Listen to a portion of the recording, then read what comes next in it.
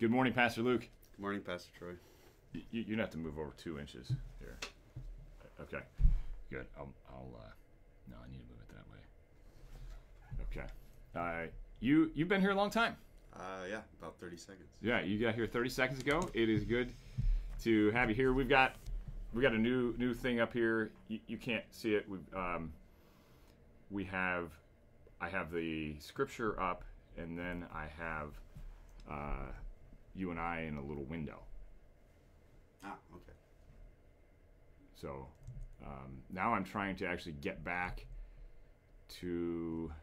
Okay, so if you'll have your phone out, so you can tell if there are questions that come in. I think we would have set this up, but we're starting at our customary 9:47, 9:48 time. So this is actually right on time.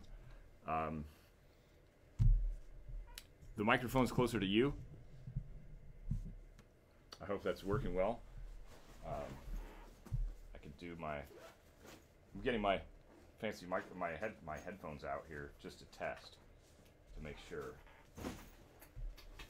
So go ahead and tell us. You had a story to tell us about last night? Anything you? We had an elders meeting last night. Yeah. Via Zoom. Yeah. Which I think went all right. Worked pretty well. I lost audio halfway through, so. So you didn't actually know what people were saying? No, I couldn't hear. So I sent you some text messages. Yeah. But other than that, I think it went all right. Yeah, it's kind of like the Brady Bunch. I just had everybody in their little window. Yeah.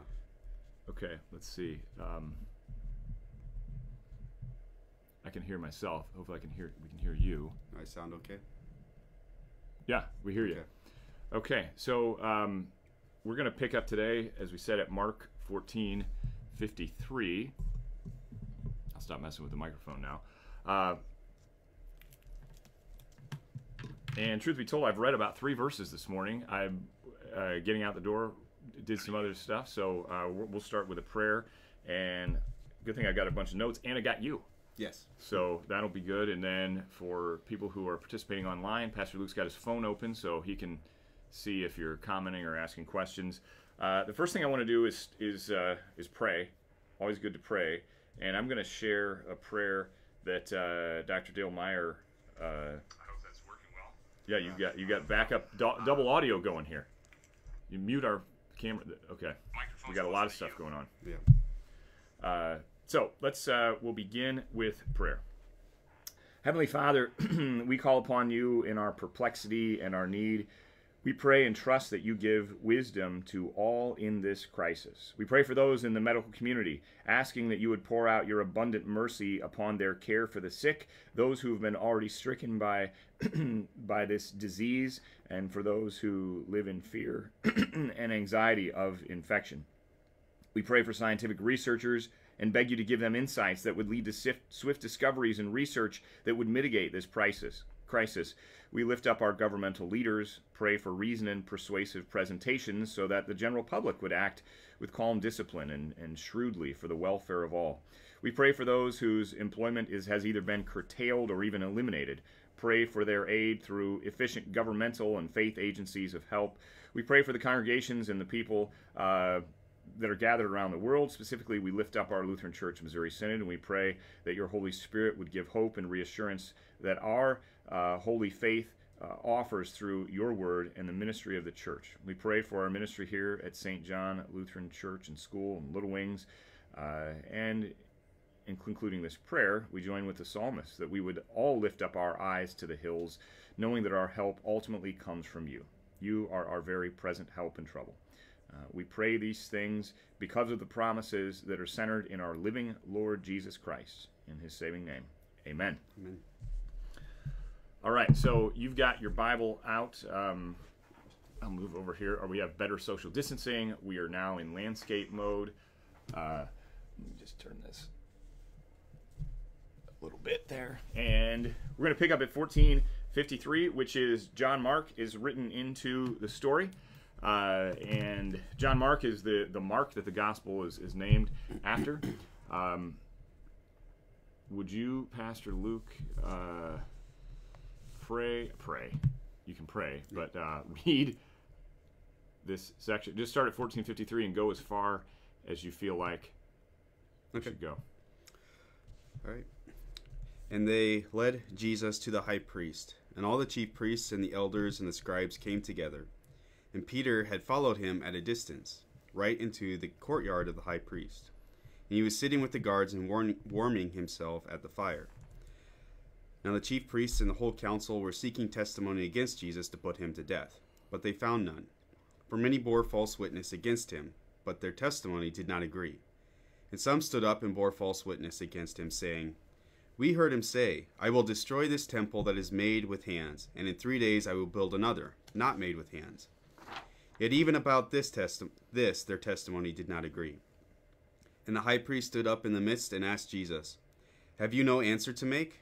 What is it that these men testify against you?' But he remained silent and made no answer. Again the high priest asked him, 'Are you the Christ, the Son of the Blessed?' And Jesus said, 'I am.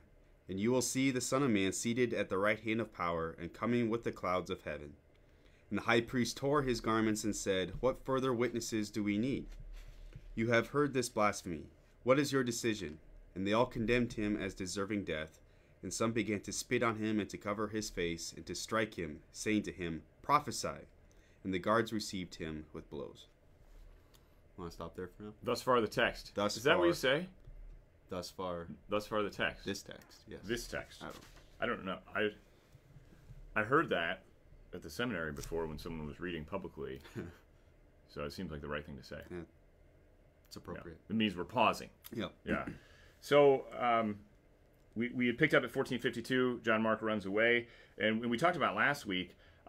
There's this real sense of abandonment that not only the 12 run away, but then also John Mark, who's kind of a part of maybe the extended group, he runs away, and there's this complete failure of Jesus' friends to support him when the moment came. Mm-hmm. And now we move into this next paragraph. We see the up here and on the screen. You can see it over there. I've got the Greek just kind of hidden under our video. Mm-hmm. So if when you get your Greek quiz, you do have your Nestle Island. Mostly just to look pretentious. Novum Testamentum Graece, yeah. Greece, which is Latin title. So, yeah. So we get this next section, which is the Jewish trial, and there are two separate scenes. The first scene is the main hall. Then the second scene is the courtyard. Mm-hmm. And so the main hall is where Jesus is front and center, and then the courtyard is where Peter is front and center. Mm-hmm. He's kind of on his, I guess, having his own trial. Yeah. In some sense. And how's he going to testify? Not well. Not well, yeah. And so, and in fact, he even is dishonest. Mm-hmm. And then he's just more vehement about his dishonesty. So they lead Jesus to the high priest, and all the chief priests and the elders and the scribes came together. It's the notes I have. It's probably a house. Maybe it's the house of Caiaphas. Caiaphas is not mentioned, I don't think, mm-hmm. by name in Mark's gospel, but they've come together, and there's a larger kind of main hall. And then we get 54, specifically about Peter, Petros, Rocky, mm-hmm. And Peter followed him at a distance. He goes right into the courtyard of the high priest. So he's, well, I guess he's not. He's, from what we can tell, maybe the most courageous mm-hmm. of all of them, and that he's still kind of at a distance.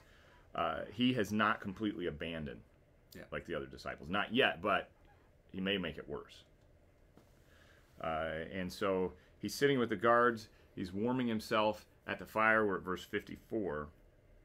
And then we get the little more detail. Now the chief priests and the whole council were seeking testimony against Jesus to put him to death, but they found none. Now, when it says the whole council, the Greek word there is just how do you say it? It's not alliteration. It's the Hebrew word that's in the Greek there. Sanhedrin.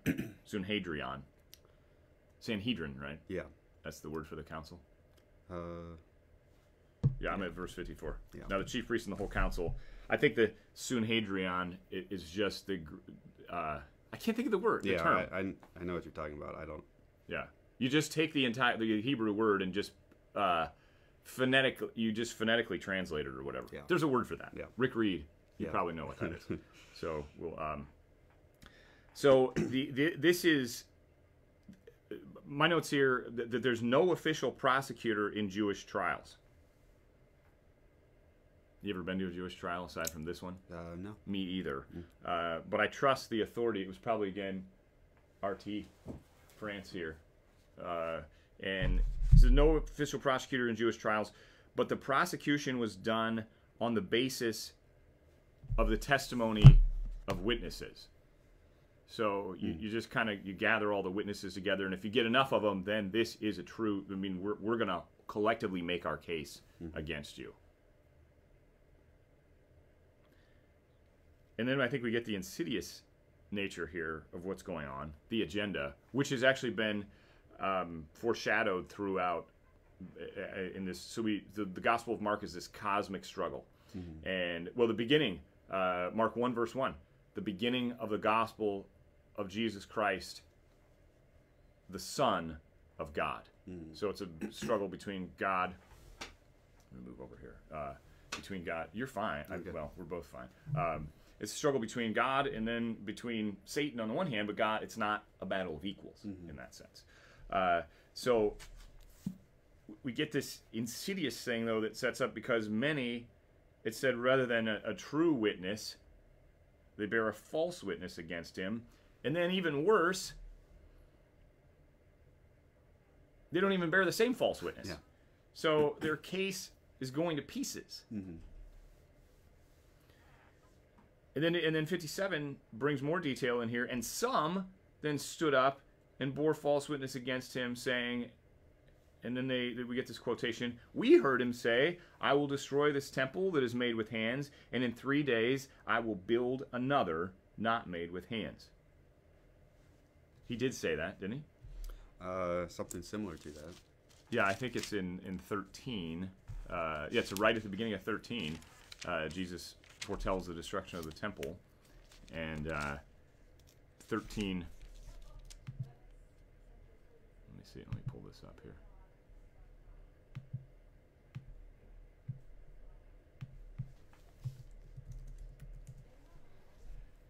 As Jesus came out of the temple...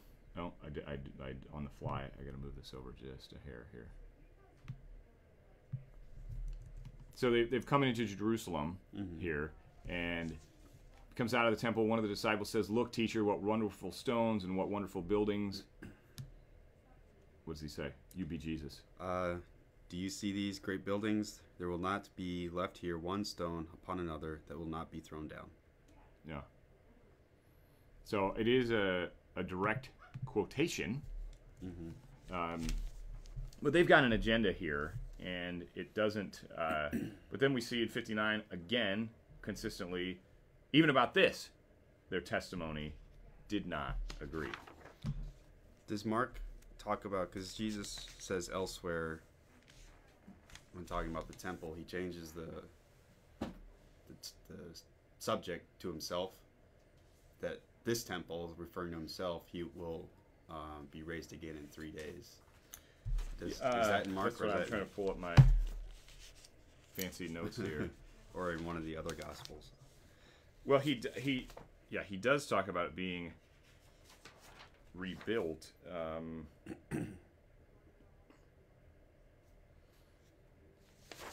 They ask about the sign.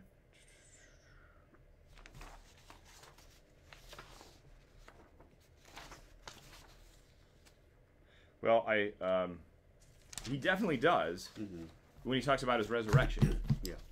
So I don't remember off the top of my head. Yeah. But you got any questions on there? I see we're getting my computer's got a little glitch going with black stuff flashing. Let's here, we can fix that though. There. Okay. We got rid of the text off there.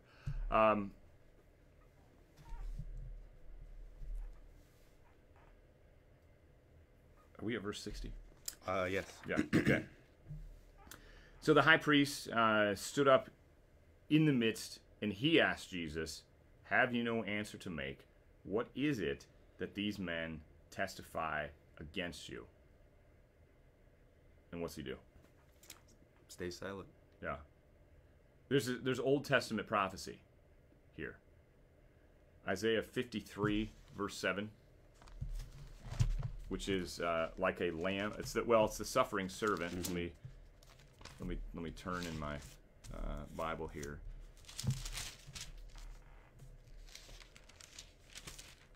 Isaiah 53, verse 7. He was oppressed and he was afflicted, yet he opened not his mouth, like a lamb that is led to the slaughter, and like a sheep that before its shearers is silent, so he opened not his mouth. Mm-hmm.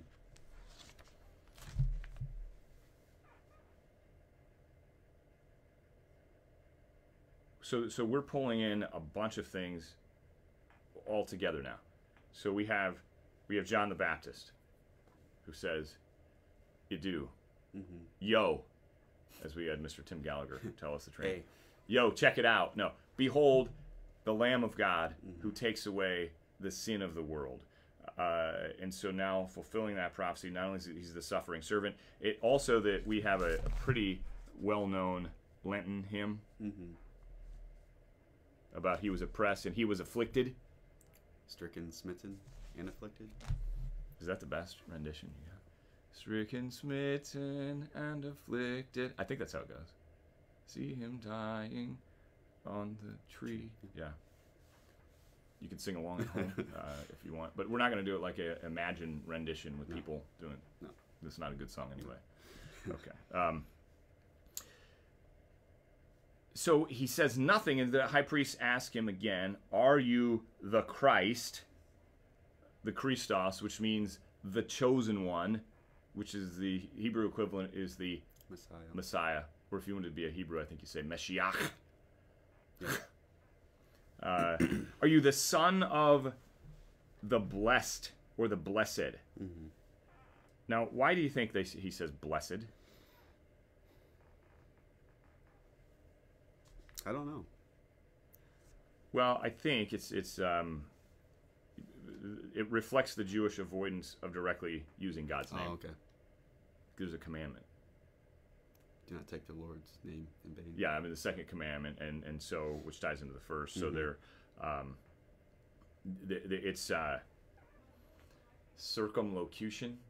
That circumlocution is literally talking around something. Mm-hmm. I don't know if that may be the term. Okay.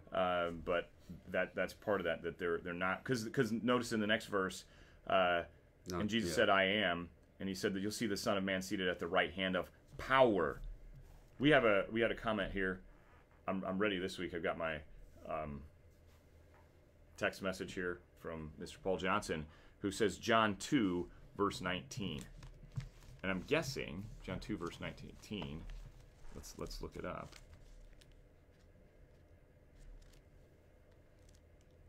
Is going to be John the Baptist. Is the wedding at Cana? Okay, no. Jesus cleanses the temple. This was This was back to. This is good. So, thank you, Paul. Yeah. So, John 2:19, talking about Jesus, and his prophecy, mm-hmm. his statement about the temple. So 2:18, he cleanses the temple. The Jews say to Jesus, "What sign do you show us for doing these things?" 2:19, Jesus answered, "Destroy this temple, and in 3 days I will raise it up." So the Jews then said it's taken 46 years to build this temple, and that was the second temple, which was nowhere near as cool as the first temple. Isn't this actually Herod's temple? Herod's temple. So it's not even, it would be the third temple. The third temple, Judaism. Mm-hmm. You know your history better than me. I've been to Israel. Yeah. So. Well, okay. So you've been there. Yeah. Any add some context. Color. There's like one wall left of that temple. Yeah. There's a giant mosque and another Muslim shrine sitting on top of the Temple Mount now. Okay. It's the Wailing Wall. Yeah. Right. Are the stones big? They are pretty large. Yeah. Now, this came up a few weeks ago. Why do I mean, I realize it's what's left of the temple, and it's the Wailing Wall. I think don't observant Jews put things into the crack? They do, yeah. Prayer requests? I think so, yeah. Why in the crack? Because I think that's really the only. Because it's not. I don't even think that's actually that wall is part of the temple. It's part of the Temple Mount. So, okay. That's the only part that they, as Jews, have access to, because the Muslims have the rest of it. And right. You might know this. They don't really get along. Okay. So that's the only part that they have access to. So it is. This wall is pretty much has become a shrine to them, for lack of a better term. So they cling to this physical space, and it's only a vestige. Yeah. And so they say their prayers. They do like all sorts of readings and stuff in front of this wall. Yeah. So it's generally sad. Yeah, it is sad. As Christians, I don't think we should rejoice that everything is destroyed on the one hand. Yeah. But then the comfort that comes in knowing that Jesus is the temple. Well, that's why it's so interesting. There's so much, because when you go to the Temple Mount, you can feel the tension there. Okay. There's so much, tension, anger, dislike, and it's all sad because they're all fighting over this space that doesn't really need to be fought over. As Christians, we can rejoice that our temple rose from the dead. Our guy resurrected, so we don't have to cling to this physical space of the Temple Mount. Because we actually are now the body of Christ. We are the temple, God's temple. So, and the temple was the place that God assured his people he would dwell. It's the place where sacrifices were made for the forgiveness of sin, for atonement. Mm-hmm. And now Jesus is that once and for all sacrifice. Mm-hmm. Like a lamb that is led to slaughter. Mm-hmm. He's silent, though. Yeah. Anything on our Facebook feed that we need to keep up with? Nope. Well, thanks, Paul, for giving us a vector on that. So we go to this Isaiah 53, verse 7, and also, so he remained silent, he made no answer, as opposed to the false testimony that's been made against him. Like he's saying nothing. You got something to... transliteration, going way back. Transliteration, that's the word, yes. Thank you, Rick Reed. Oh, thank you, Rick Reed. Okay, we'll give him a special prize. Just grab something off of my shelf later. Yep. Okay. I've got another note here. So, are you the Christ, the Son of the Blessed or the Blessed? It says it's possible that part of Judas's job was to brief the high priest and others on Jesus' more private teaching to his disciples. So they may not have been there, but Judas says, "Well, look, if you want to try to make a better case." Mm-hmm. I'll be the informant. Here's something he said. Mm-hmm. I bet that would be worthwhile. Mm-hmm. So, at least it helps to kind of fill in the background we don't have. Verse 62, and Jesus said, I am. Ego eimi. Mm-hmm. Probably a reflection. In John's Gospel, this comes out even more. A reflection of the divine name. Yahweh, and so this is like the Christological climax of the gospel. It's all building up here, and so you'll see the Son of Man. It's eschatological in that sense, because not only is he lifted up on the cross, but ultimately he's going to be raised from the dead. He's going to ascend into heaven. He's seated at the right hand of power, the place, the guy that gets things done, and the coming with the clouds of heaven.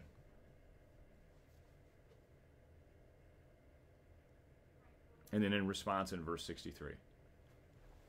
High priest tears his clothes. Just do it. You don't need that shirt. Just pop those buttons off there. But you've got your wrist shirt thing on. I know. You're not the high priest. And neither am I. Jesus is the high priest. Yes. So the, incidentally, archerus, ark like high. Mm-hmm. So he tore his garments. What further witnesses do we need? So Jesus now, in some sense, he reverses the role, and he puts himself. So in 62, he's going to be seated at the right hand of power and coming in with the clouds of heaven. He ultimately is the judge. Mm-hmm. So he now has put himself as judge over them, and now they're basically testifying against themselves. Mm-hmm. And so we know this, though, that so the what they're accusing Jesus of is blasphemy. Mm-hmm. Do you have a definition of blasphemy? Speaking against God. Yeah, or like claiming to be God, I guess could be. Yeah. So in Leviticus 24, 10 to 16, the penalty for blasphemy, you probably know this is a pretty common penalty in the Old Testament when you transgress God's law. Mm-hmm. It's often the same penalty. Usually death. It's death, and it is often death by stoning. I have a big stone over there, but I won't grab it. So 24, Leviticus 24, verses 10 to 16. Now an Israelite woman's son, whose father was an Egyptian, went out among the people of Israel. And the Israelite woman's son and a man of Israel fought in the camp. And the Israelite woman's son blasphemed the name. So in the Old Testament, it's blasphemes God, but they refer to him as the name. Mm-hmm. And the Israelite woman, and cursed. Then they brought him to Moses. His mother's name was Shalomith, the daughter of Dibri, from the tribe of Dan. Those names are not commonly used. No. And they put him in custody till the will of the Lord should be clear to them. Then the Lord spoke to Moses, bring out out of the camp the one who was cursed, and let all who heard him lay their hands on his head, and let all the congregation stone him. And speak to the people of Israel, saying, whoever curses his God shall bear his sin. Whoever blasphemes the name of the Lord shall surely be put to death, and all the congregation shall stone him. The sojourner as well as the native, when he blasphemes the name, shall be put to death. So even whether you are a Jew or just one passing through. Mm-hmm. No tolerance. No tolerance. And so the traditional way of Jewish penalty for death is stoning. Mm-hmm. Paul Johnson says Stephanos, Mm-hmm. crown, St. Stephen, Acts chapter 7, I believe. 7? 8? 9? Somewhere, yeah. Okay. 7. I feel like it's 7, but I could be wrong. He quotes verse 62 when he's martyred. Yeah. Right before he dies, he says he sees Jesus, the Son of Man. Yeah. Clouds opening up, he sees him. Right. Which just makes him even more angry. So maybe they're also reacting to the fact that just intrinsically they know they're being judged. Mm-hmm. And so Stephen, even in his witness, of which he's not overtly threatening them. He's doing nothing to physically harm them. They react in a way that we can't take it. Yeah. Similar to how they react to Jesus here. Yeah. So ultimately it is a binary. Mm-hmm. Either you believe and follow, or you don't and you go the other way. Mm-hmm. Wow. Rick has a question/comment about the when Jesus says "I am." Doesn't that mean more than just I? Yes. In the Greek, it's ego eimi, which you said. You don't actually have to. Ego is I. Eimi is I am. In Greek, you don't have to say ego eimi. You could just say eimi, and that's saying the same thing. So when saying the ego eimi, there's an emphasis to the I when you say it in that way. Yeah, it intensifies it. Yeah. Like I myself. Yeah. I am in fact. Yeah. Yeah. I am truly. Yeah. Yeah.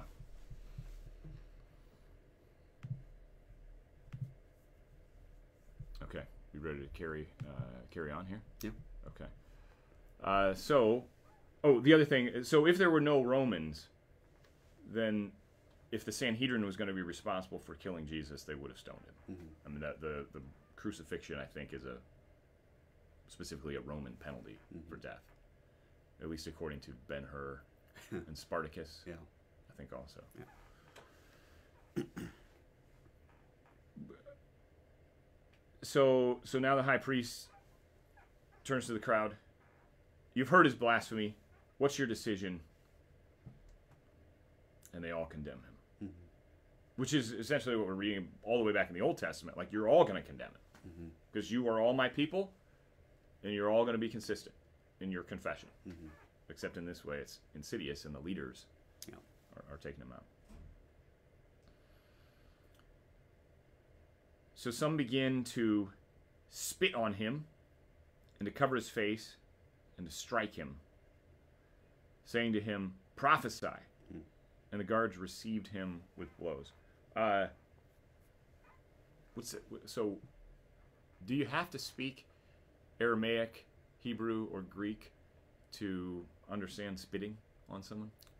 It's pretty detestable. Yeah, pretty just disgusting. Especially now, in the age of COVID-19. That would be... But it is just something reviling about a visceral reaction of someone spitting on you.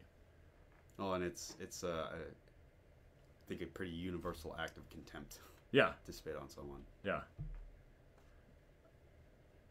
It's certainly an insult. There's no way you ever perceived as a compliment. Hey, you spit on me. Thanks a lot. You must really care for me.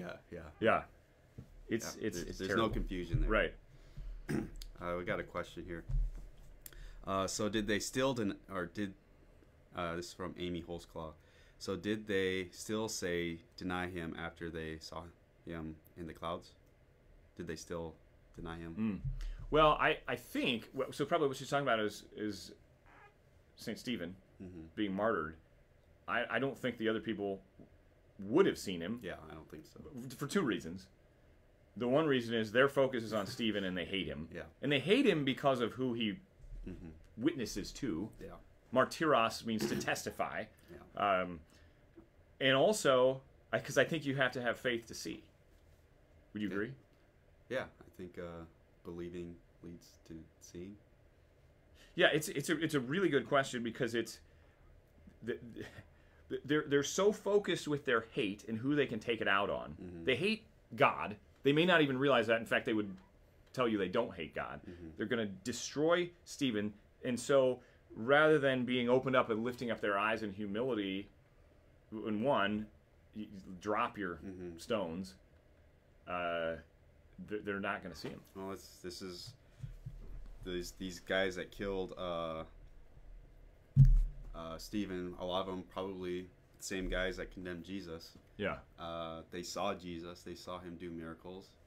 Our sermon this last week. They saw a man with his sight restored. They saw Jesus do all these miracles. They witnessed them, but those miracles did not produce faith. No.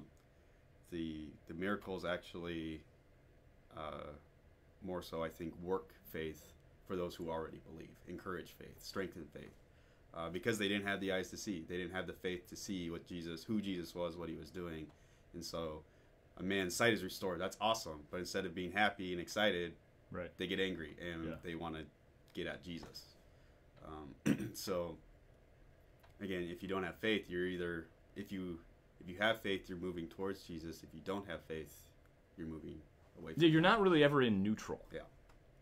Which is a very Pauline, St. Paul, scriptural way of talking. But I think that scriptures testify to that completely. We're not born open to whatever. We say, well, we're by nature sinful and unclean, and we're going away from God, and we by nature hate God, and really ultimately, as much as we might say we love ourselves above all things, we ultimately even hate and despise ourselves, because if you don't know who God is, you don't know who you are as a creature, so then you can't see anything rightly, including other people. Yeah.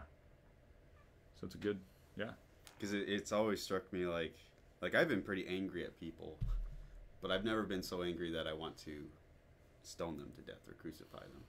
Like, you haven't had enough bad things happen to you I guess yet, not, so. But it's just amazing that just because Jesus is claiming to be God, like their reaction is straight to killing him. Well, and this has come up in the class, and the Pharisees are zealous for the law of God. I mean, they take it so seriously. I can see where they're trying to protect, and this is the greatest affront. Oh yeah, because to them. They don't want to be exiled again. Well, no, I 400 mean, years he ago, is, they were yeah. exiled, and that was a big bummer. It's like, well, we were exiled because we disobeyed God. Right. Well, let's not do that again. Sure, sure. So we are going to make sure we obey the law so well that we're going to make more laws to obey the law. Yeah, yeah. And kind of miss the point of the law. And they're being faithful to Levitical law. Yeah. It's just the problem is they were already set up. It's a self-fulfilling prophecy. Like they have decided. It's not God's will that God's will is being done. But they are actually the agents to do something, well, that is ultimately for good. And this is where we can't get into the hidden God. But I think as we've talked about so often, and it keeps coming up, we have a tendency to go into this ditch or this ditch, and the middle, following Jesus, is the way. Yeah. So they all say, yeah, let's kill him. So some began to spit on him, verse 65. The guards, well, they say to him, prophesy. Why do you think they're saying prophesy? I think they're mocking him. If you knew all these other things are going to happen. Yeah, because I think is it not in this one? Yeah, I think in one of the other Gospels it says, well, tell us who hit you. Yeah. Because I think they Just covered his stupid. face. Yeah, you got to know everything. Yeah. I mean, so then there's... I think this also shows the darkness in a human heart, because if he is guilty of blasphemy, kill him. This other part here, and I mean, this is a very 2020 way of looking at it, but I think this is bullying. This is degrading. Degrading. Yeah, it's awful, and so the spitting, the insult there that pushes him even further down. The hitting. Yeah. The mocking. Yeah. So we get they receive him, and so this then is leaving the. I think this is where we talked about there are two scenes here. The first one being at the house of the high priest, and now we're going to move outside in verse 66 into the courtyard. Before we go, Larry has a question. Are there too many laws? We're talking about, I think, the Pharisees. The Pharisees? Adding more laws to the laws. Yeah. 613. Yeah, there's 613 in the Old Testament. Right. And then they create more what's called a hedge around the law. Sure. It's like we can't obey these laws, so let's make these other rules to make sure that we obey these laws. Right. Which may be the case. I think we talked about did Adam tell Eve, don't even touch the tree? Yeah. He's making more laws. Yeah, like I want to put a hedge around it for your own good, like we do with our kids. Just it's hot. Just you know what? Just stay out of the kitchen. So yeah, well that's a good question. I don't. I mean, I think this is where we see in the scriptures where the lawyer, the rich young ruler, I guess it falls in the same category. He says which is the greatest, because I need to know if I get 613, which is preeminent. So it absolutely could be true. Well, Jesus boils down to two. Right. Love the Lord your God with all your heart, soul, mind, and love your neighbor as yourself. And then I think from there, then as you would evaluate other laws, we would say, well, does this help me to better love my God and or my neighbor? Because in loving my neighbor, I'm actually loving God. Yeah. And because I love God, I should love my neighbor, which is probably a good category as we evaluate law. Like why now, because we talked about this has come up, we're right now at a stay-at-home order. But you and I are exempt. We're essential. We're above the law. No, it's, no. No. But so, but that's not. It's not martial law in that sense. But we talked about how do we decide what laws that we must obey, even if they seem kind of goofy, and other laws that we say we cannot comply with this. Yeah. What are we? I mean, as the apostles say in Acts, we must obey God rather than men. Yeah. So obeying God is always our first priority. And the way, though, that we, and I think this is important as, I would say any Christian, certainly as Lutheran Christians, we don't say, well, here's how I know how to obey God, because God told me to tell you this. That'd be convenient. Well, it sure would. God, and this can come, this could come veiled in light, I would say. Because I could say something like this. Look, Pastor Luke, God laid it on my heart this morning when I was driving in the fog that I need to tell you that you really ought to shave your head. or whatever. Yeah. God told me to tell you that. And so it would sound really good. Well, I don't know if it sounds good or not, but we say no. What we have is that God has revealed through His Son, and specifically the Scriptures, as the norm that norms, the norma normans. Yeah. I think. I'll agree with you. Okay, as opposed to the norma normata. Yeah. The norm that is normed. Mm-hmm. So, to your question, like, I don't know if the issue is really are there too many laws. The fact is, like, apart from Christ, we can't obey the law, regardless. If there's just one law, I mean, Adam and Eve had one rule. Well, maybe more, but they couldn't. They still disobeyed. I don't know if they had a rule. They knew they were. Yeah. They lived in the rule. Yeah. And so I don't know if it's really, again, an issue. There's too many. There's just we can't because God's law. Maybe take a step back. God's law is really just our will for our life. His will for our lives. Yes. Which is good. It's actually meant for our good. Yeah. His will is that we thrive, not to be miserable. Yeah. But in our sin, we rebel against that, and now the law is a burden to us. Do I have to? Yeah. As a father, Mm-hmm. I pick up on this a little bit. As a son, I've rebelled against. Mm-hmm. Why do I have to do this? Yeah. So, but thanks be to Jesus that He fulfilled the law in our place, and actually through the work of the Holy Spirit, He enables us to live according to God's will, which is good for us. It's good for our neighbor. And so then we love the law Mm-hmm. because there's nothing better. That's how the Psalms talk. You got 2 comments on there about. So back to, so Mark says that Cheryl says that Lenski says. Okay. They hit Jesus with their fists.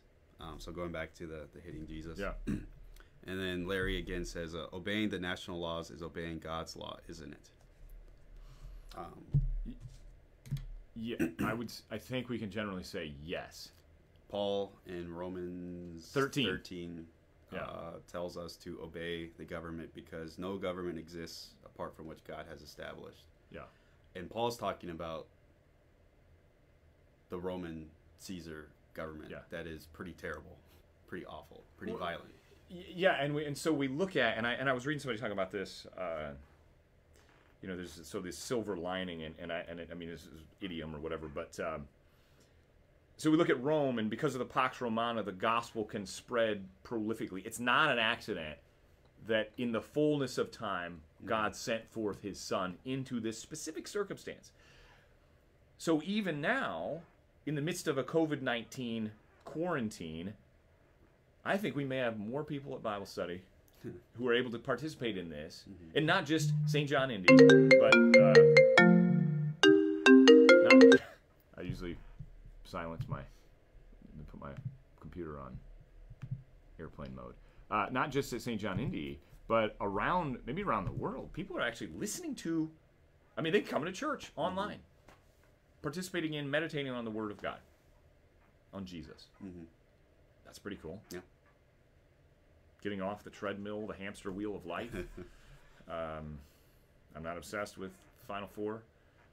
Purdue, this was Purdue's year. I think no, I'm not even. No, Nebraska I can't even wasn't going to make the tournament. No. Purdue probably. But we at least got to play in the Big Ten tournament. One game, so. They get to play in the Big Ten tournament. Oh, you're saying this year? Yeah. Because they were so bad? Well, because the rest of the games were canceled. Yeah, so they at played least Nebraska got to play. Yeah. They play. Anyway. Yeah, and we digress. Okay. Back to your question. Obeying the government is a Fourth Commandment issue. The government's in the place of the Father. Yeah. In that sense. Luther extrapolates from the Fourth Commandment. Honor your father and your mother includes any authority that God has placed above us, which would include the government. And so, yes, generally speaking, obeying the government would be obeying God because that's an authority God has placed for our good, generally. But looking to Acts, where the government authorities are telling the apostles to stop talking about Jesus, the apostles are like, we can't do that. We got to obey God rather than you. Right. So there are places to civilly disobey the government. Yes. not defiantly. But we're not there right now. No, and I was just thinking, it's in the is it the fourth petition? I don't have to close my eyes now. Where it talks about good government. Oh yeah. Is it fourth? Fourth petition of give us this day our daily bread, because I think good government is under daily bread, temporal things, stuff, and then the first petition I believe also, where it lists off the memory work with the listing of like house, home, clothing, shoes, land, animals. Yeah. All good stuff. Government is in there. Yeah. It's a blessing, because if we just had anarchy, and I think some people, that's why there was a run on ammunition, and you have more ammunition than I have. I'm confident of that. I have a little, yeah. Yeah. But you say, hey, I got to get more ammunition because, look, things could get bad, and I got to be able to protect my hearth and home. Hearth and home. I think it's just sounding fancy. I don't know where it came from. But good government really says, so rather than all of us having to go around carrying a gun or a club, we will civilly live together, and that's a blessing, because then you can focus on not just how do I get mine and keep it, but now I can care about other people at a deeper level rather than seeing them as a threat to my stuff. I now can help and support them. Yeah, and this is why most Sundays during the prayers of the church we actually pray for our government. I pretty much every Sunday. Yeah, whoever is the president, whoever's in charge, we as Christians ought to pray for all of our governmental leaders, whether we like them or not, what other party they belong to. Exactly. Yes. That is part of our Christian vocation, to pray for our governmental leaders and to respect them. There was some concern on social media, not here specifically, because we have, and some of you may know this, we have our Lutheran Church Missouri Synod puts out an outline for prayers every week, which is a blessing because it gives us a format. Sometimes in that outline, it will have praying for the president by name, the governor, and fill in the blank. And there was someone not here, even in Indiana, that had taken offense. Well, why are we praying for Donald now as our president? Like, are we endorsing Republicans as opposed to Democrats or Independents? No, that's not the issue. We're just he is a real person, in the same way we were praying for Eric Holcomb, our governor, and now. As much as any time we need a good government. We'll pray. It doesn't get down to the level of mayor suggested in there, but I think Joe is his name. Hogsett. Sure, I'm new You're a here. citizen of this Marion County. Anyway, so we have a couple things on there. People are agreeing. Amen. So, so speaking of government, tell us more. Keep going. Well, the religious leaders, want to kill Jesus now. Yeah. And now they got to go to their civil authorities, the Romans, to get permission to do that. And they acknowledge that. Now, it's politically expedient also. Yeah. Because it's during the Passover. Yeah. But none of this is an accident, how it all works out. And so it is politically expedient that they don't want to do it themselves. They don't. So. Yeah. So we're going to transition scenes now from the palace, or the high priest's house, to the courtyard, and now this is where Peter is basically front and center. Go ahead, read for us. All right, verse 66. And as Peter was below in the courtyard, one of the servant girls of the high priest came, and seeing Peter warming himself, she looked at him and said, "You also were with the Nazarene Jesus." But he denied it, saying, "I neither know nor understand what you mean." And he went out into the gateway, and the rooster crowed. And the servant girl saw him and began again to say to the bystanders, "This man is one of them." But again he denied it. And after a little while the bystanders again said to Peter, "Certainly you are one of them, for you are a Galilean." But he began to invoke a curse on himself and to swear, "I do not know this man of whom you speak." And immediately the rooster crowed a second time, and Peter remembered how Jesus had said to him, "Before the rooster crows twice, you will deny me 3 times." And he broke down and wept. Thus far the text. Thus far. Yeah. The text. I don't know if that's how you're supposed to say it, but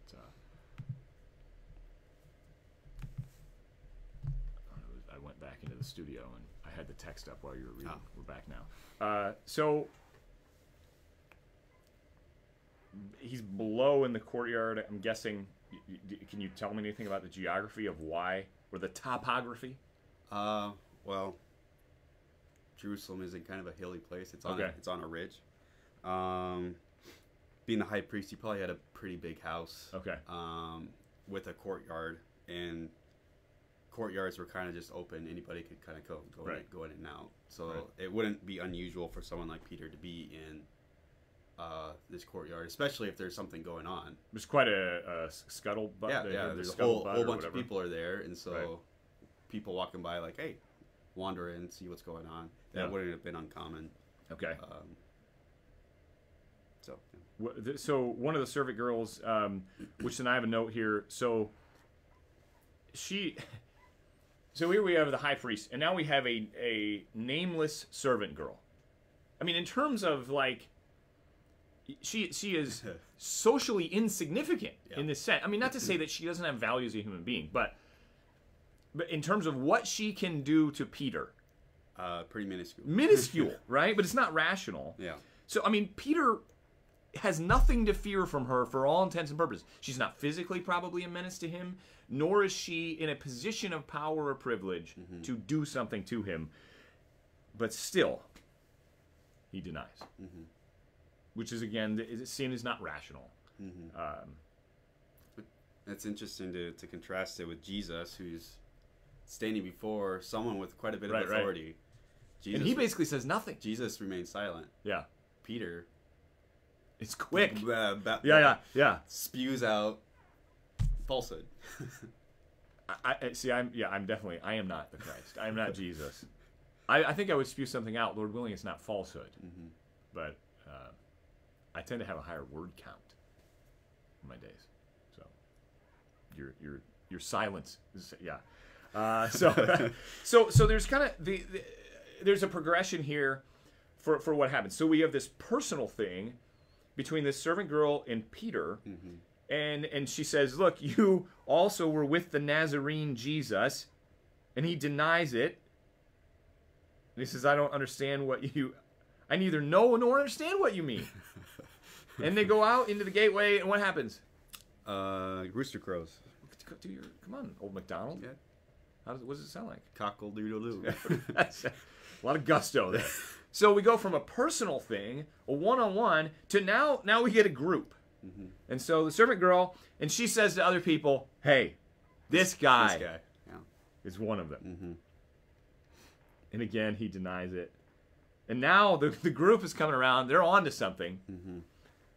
You're definitely one of them. You are a Galilean. Now, Galileans are from the north. Jerusalem is in the south in Judea. It's kind of like Indiana and Kentucky in this case. I don't know if Nebraska has a Iowa. I mean, that's east-west. East-west. This works better to be Indiana, Kentucky. Or even IU Purdue. IU Purdue. Judeans have a low view of Galileans. Yes, is what they're kind of those hicks that live up in the hills in the north. Yeah, they're not erudite, they're not urbanites, and so they're going to be inclined. Yeah, he probably had a different accent. That's probably why they could tell he's a Galilean. I just wish he would have tried a different accent. Come on, Peter. Come on, Peter. You could have done better. So not only do we go from personal to a group, to now we get a whole group of people in 71. He begins now. I mean, he's really losing it. Yeah, he's cussing. He invokes a curse on himself. Yeah. And he swears. So now he's breaking other commandments. Yeah. And he's, I don't know what you're talking about. And now, and this is where Tom Lee, who is the keeper of the word uthus, or oithus, you know this word? I don't know this word. Immediately. This is a gospel of action. Immediately, what happens? Go ahead, old McDonald. Cockle-doodle-doo. You're a terrible rooster. The rooster crows a second time. Yeah. So he denies 3 times, but we only have 2 rooster crows. If we're doing Bible trivia, according to the Holy Gospel of St. Mark. And then Peter, is this law or gospel? He remembers Jesus' words. This is harsh law. Searing law. Because Jesus keeps saying, remember. And people say, remember how he told you. Now he remembers. Before the rooster crows twice, you will deny me 3 times. My experience has been, and this will be your first year doing this as a pastor. Well, this will be on our. Incidentally, tomorrow we're gonna try out a Facebook Live, pastor chat, pep talk, rev it up. Rev it up. Thanks to Noah Schrader and he has won the. Noah's watching now. Off the presses. This Lutheran Life. Then he had new ones. Yeah. Patmos Pod. And Patmos, what's Patmos? It's the island that St. John is exiled to. Yeah. Virtual Patmos, and then you say, Noah, your favorite, and you have won the award for most name suggestions. Patmos Live. Probably because, and you said my favorite given the context we're in, which is in exile. Yeah. Sons of Thunder. Boanerges. Ignatius and Polycarp. Who's Ignatius and who's Polycarp? Those are two church fathers that said some things. Polycarp is much fruit, a lot of fruit. He's a direct tie into St. John. Oh, yeah. Whoever's older is who I am. I would guess Polycarp's older. You can be Ignatius. The Eagle's Nest, and then the Greek one, Phos Ente Scotia, which I brought up yesterday on the elders meeting. You remember it now, don't you? Light in the darkness. Yeah, light in the darkness. The Concordia Seminary St. Louis seal. It says Anothen Ta Pho. Light in the world, to the world. Is it the light from above? I thought. Oh yeah. Anothen. Yeah. I took Greek a lot longer ago than you did. It's systematic. That's why we're a team here. So, anyway, well, I got distracted. We're going to do that tomorrow live. I know we're almost out of time. This is a great place to end. Oh, what I was going to tell you, and why I thought about all that, because we don't know. We know that Maundy Thursday is still going to be on Maundy Thursday, whatever date that is on the calendar, April something, 1, 2, 9th. Okay, yeah. April 9th. Good Friday will still be then April 10th. We just don't know exactly what the worship thing is going to be. We're probably still doing virtual stuff. We're going to talk more about communion, etc., possibilities. We don't know the answers yet to that. But I was going to tell you, so I find when I'm reading this, though, I get kind of emotional. Yeah. I'm with Peter. Yeah. Yeah. Because, it's easy to give Peter a bad rap, but he's actually here.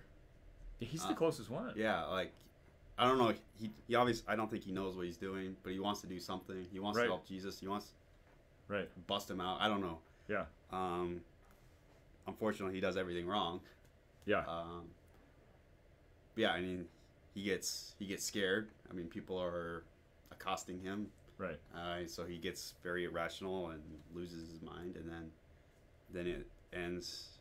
I like the way Mark says it, and he broke down and wept, and he's just absolutely crushed. He's crushed.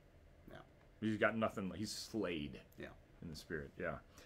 So on that positive note, we'll get to the rest of the Mark next week. Mark 15 verse 1, the Roman trials, where we'll pick up.